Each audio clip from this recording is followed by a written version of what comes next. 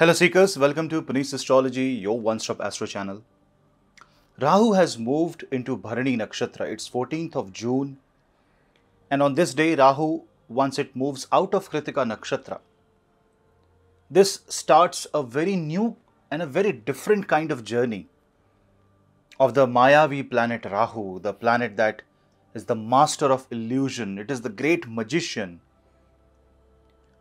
And this journey is in a very occult nakshatra, the nakshatra ruled by Venus.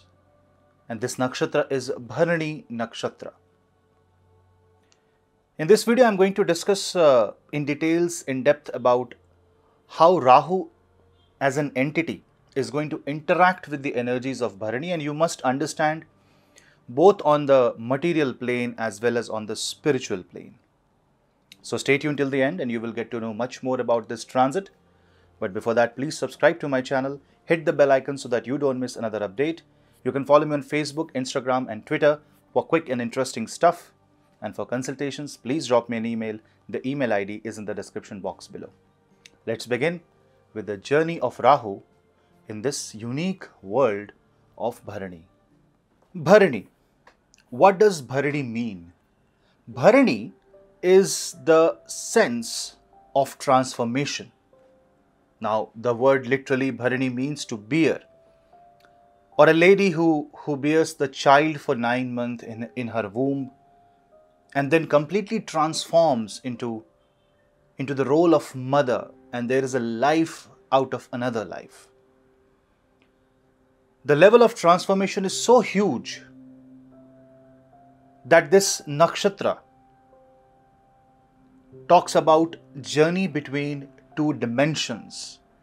It is also represented by an interstellar travel, because the soul is not from this dimension, but the body is of this dimension. It is made of the Panch Mahabhut, the 5 elements that comprises this entire material universe that we can see and feel.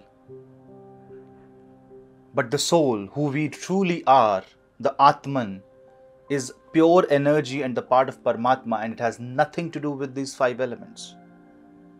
So how does we go into this body? Because there is a process.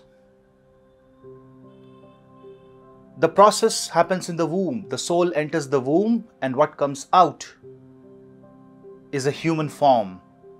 A soul wrapped inside a human body, ready to work and function, as if you are teleported and transported from a different dimension to 3-dimensional world, and now you are experiencing this metaverse of 3 dimension.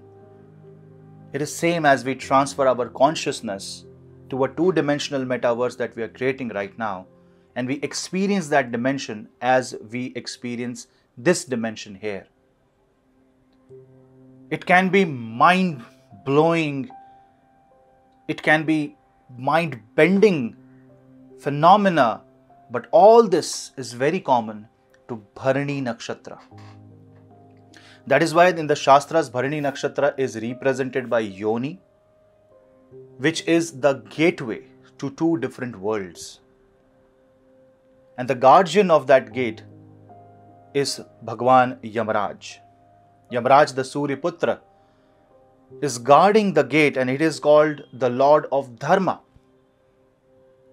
It defines which soul will take birth, where, when and how. And you can now imagine the power of this nakshatra.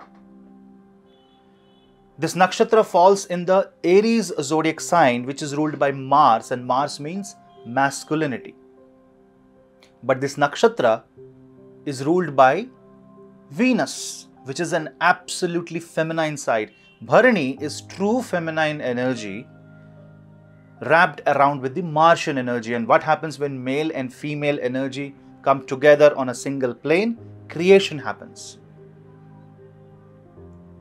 And the Bharani is a nakshatra that creates, but creation takes time.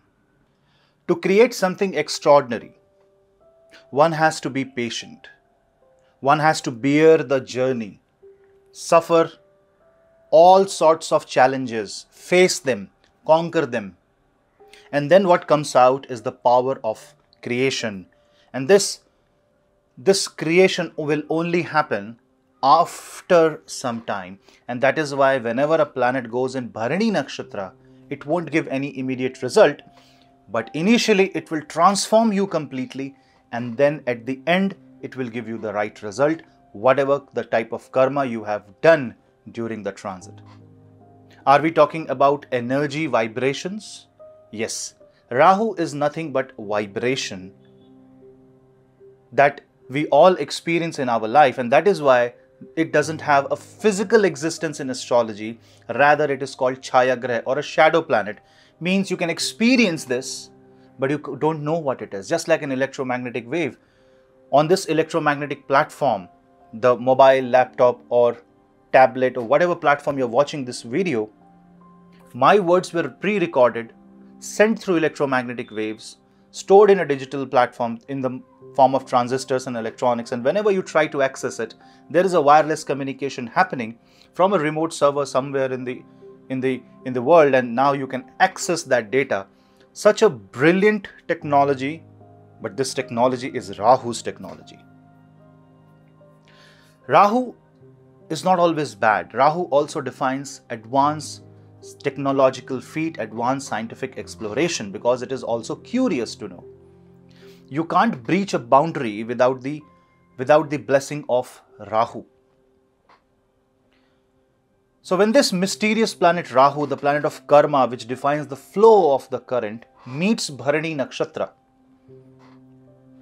this explodes the cosmos with the energy of creation, and the kind of creation that you have never experienced before. This may mean a lot of internal transformation, finding new species, creating new technology in the world that will completely transform humanity.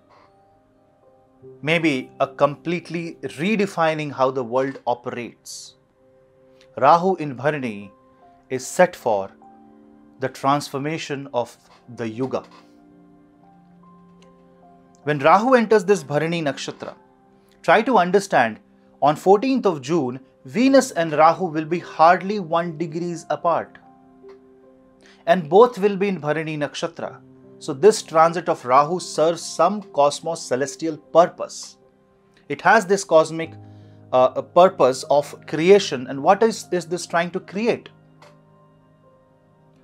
This can actually create enormous amount of energy. If harnessed correctly, will completely change our life for good, and it will take us to the higher dimension, higher pedestal. But for some, this can be destructive, because Bharani is a nakshatra which defines both life and death. And when we talk about life and death, we are talking about two extreme scenarios of life, two extreme possibilities. So Bharani is a nakshatra of infinite possibility, but this possibility can also land you in trouble. This possibility can also take you to the occult. This possibility can also push you to the dark forces. And when Rahu enters, the chances that the dark forces within may speak to you more increases because of the very nature of Rahu. This Rahu transit in Bharani becomes extremely occult, extremely tantric in nature. But how does it affect a common man like you and me? For a common man, this energy is more about maybe a tremendous amount of change in their life, such as career, investment, business, the way you lead your life, the way you treat your relations. So we need to actually figure out what are the areas of our life this Rahu transit will impact, and what should we do about it. We were talking about Rahu in Bharani Nakshatra. This energy of Rahu in Bharani is occult, is creative. But remember, Venus rules Taurus and Libra zodiac signs. So definitely when Rahu enters Bharani, it will be affecting Taurus and Libra in your birth chart. In the Kalpurush, in a very generic way, if I have to see what these two zodiac signs represent, it represents the entire personal space of an individual. How? The second bhava, the Taurus, represents financial security, security of the family values, what you believe, what you trust, what you speak, what you eat. It's all about you. And the seventh house is how the circumstances deal with you, how the world deals with you. If you have a business, how do you interact? Your spouse. So the first area where Rahu transit in Bharani will have an impact is personal space, relations. Also, if you are in Rahu Mahadasha, Rahu Antardasha, Pratyantardasha, or if your Rahu is with Venus or Mars, or if you have any planet in Bharani Nakshatra, you will see greater impact of this transit. Relation-wise, you will see that if you are suffering from a bad relation and something is brewing inside your heart, it will explode. It will explode and it will spread the negativity around you. So be very careful what you are brewing inside your heart and mind. And the only way you can stop this is by brewing positivity and optimism and happy feeling. Because if you don't do that, when the explosion happens, it becomes destructive. It becomes the energy that should on one hand kill the negativity, will end up killing your dreams, hopes and desire. So in Bharani, when Rahu is in this nakshatra, it talks about where your energy flow is, where you are targeting your energy. It all depends on your proper understanding of life. Because if you miss target, it is like a missile being misfired, it will have collateral damage. It will bring casualties. What you dream, what you desire, what you're targeting in relationship matters the most, and materialistic desire is going to grow because of the Venusian and Martian energy. Be careful what you are desiring in life. Materialistic desire is not bad. We are, after all, material beings. We have to survive in this planet. Not everyone is a born saint. Not everyone is destined to be a saint. But everyone is supposed to walk in the path of spirituality. At least take the first step towards being a saint. And Rahu in Bharani will give you that opportunity. But all the Maya will try to pull you back. It will become a fight between Maya and the sannyas. You must create the right balance. Yes, Bharani will create the right balance. On one side, Bharani, if it increases Maya, it also increases the spiritual energy. Both will be balanced because this is controlled by Yamaraj. And the first duty of Yamaraj is, it will not let dharma die. It will balance everything. He is the god of balance. And that is why Venus also rules Libra, the zodiac of balance. And the sole purpose of Venus is to balance the celestial forces, both the yin and the yang, in a way that none of them breaches or become in excess. Otherwise, the entire matrix, or the purpose for which this matrix was created, will collapse. From the perspective of husband and wife relation, you must be more cooperative. You must have less expectations. This is the right time when you can spark your love, maybe through a trip, through a gift, maybe through a materialistic angle, but at least it will spark the necessary love. Try to have a common goal, and this will resolve family issues. Any desire, any lust of power and money will only take you to the lower energies, and then Rahu will have the last laugh. Because Rahu is a Deva, he is not your enemy, but he wants to take a test how addictive you are to the money. If you are, money is the need, money is how the world operates. If it's fine. You wanting to become rich is absolutely okay, provided your attempt of becoming rich doesn't affect you negatively or the people around you. You're not taking a wrong path, but if you take the right path, things will become absolutely fine. People who are involved in career will see that you will learn new technology, you will go into completely new career. Your plane of existence in your career will change and transform, especially if you are influenced somehow by Rahu or Venus in your birth chart. And even if you're not, it will indirectly tell you what you should exactly do. But remember one thing.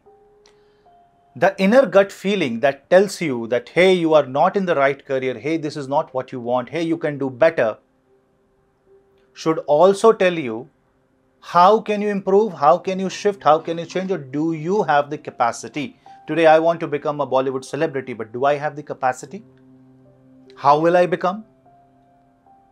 Or if I want to become a scientist, am I at the right age to start the process? All these questions must be answered because Rahu in Bharani can create desires that are impossible to achieve. So in your career, be more practical. Remember, while Rahu is in Bharani Nakshatra, Saturn from Dhanishta will have third aspect on this Rahu, and that is very, very important. Observe what you will lose, and then if you can afford to lose or if you have a backup, then you can take the first step in the career, be it changing a domain, be it starting a new business, be it starting a new career. Transformation is inevitable. You may see the hierarchy changes, the boss changes, your work changes, the way you approach your work changes, but you need to harness this power because Rahu in Bharani is like this compulsive energy orb that encircles us and we don't know what to do with it. So if you are tuning into that spiritual power, you will be able to figure out what to do with it. Otherwise, it can irritate you. Take care of women around you. Feminine energy should be respected. And once you respect the feminine force, feminine energy, once you respect and coexist in a way that it doesn't trouble neither you or the world, you will see that this is the right time for new beginnings in life. So in case of marital issues, if you are facing a lot of marital trouble, family trouble, you must understand one thing, that illusion are bound to happen. But the difference between illusion and reality is your test. And that's how the Bharani is going to judge what you deserve. And one who becomes successful will deserve the brilliant, and one who doesn't deserve will have to restart the process. It's all about learning, it's all about schooling. So Bharani is that energy which first will take the step, which will brew the irritation inside you, and then will ask you, can you bear this? If you can, then only you will get that level of transformation. Otherwise, it won't touch the threshold, and it will be a spike and fall and a spike and a fall and a spike and a fall, and you will not end up going to the next level. So when this nakshatra, when this transit talks about going to the next level, it only talks about to people who are ready to take that jump, that leap of faith. But when you're taking that leap of faith, you must also remember a lot of other factors like the presence of Saturn and Jupiter. So it's kind of a mixed transit. Not just Rahu transit in Bharani is going to impact you. There are other planets also. And from the financial perspective, when you talk about Bharani, it talks about long-term goals. When you are investing in something, market may collapse. There may be, we know that there can be recession in the future. Whatever be the case, long-term approach is what will give you the benefits in finances. If you are thinking of short-term, you are not going to get anything out of it. Rahu will only give you the assumption or the illusion of benefit. It's like the mirage effect. But when you reach there, the goal goes further and further and further. But if you are targeting something beyond February 2023, beyond April 2023, beyond 1 to 2 years, or if you are planning something for like 5 years, 10 years down the line, then it will give you good result because you are ready to wait, you are ready to transform. Because Bharani also means journey, and in a journey, you must wait till you reach your destination. If I board a train today from point A to point B, and if I become anxious about reaching point B, that is only going to affect me because train doesn't run by my anxiety. I must accept the process and wait. Patience is going to take you to places, and impatient behavior is only going to give you negative result when Rahu will be in this nakshatra. Maya will also increase. So you must be able to figure out between lucrative career option, sweet talks, beautiful things, high possibility of a bright future. Then every time you must question, is this real? Am I in an oasis or is this a mirage?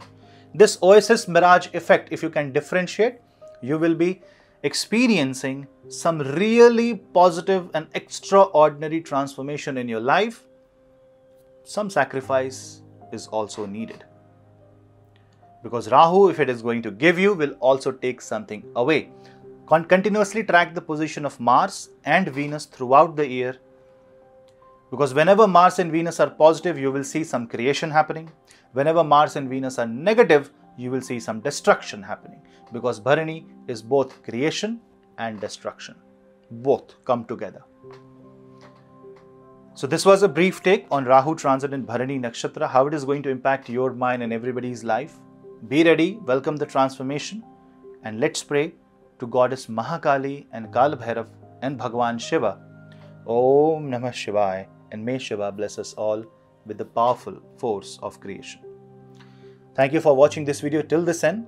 Ascendant-wise analysis of this transit will come soon. Stay tuned. Please subscribe so that you get notified. Also follow me on Telegram channel. The link is in the description box below, where I upload links so you can easily get access to all my links from all platforms there.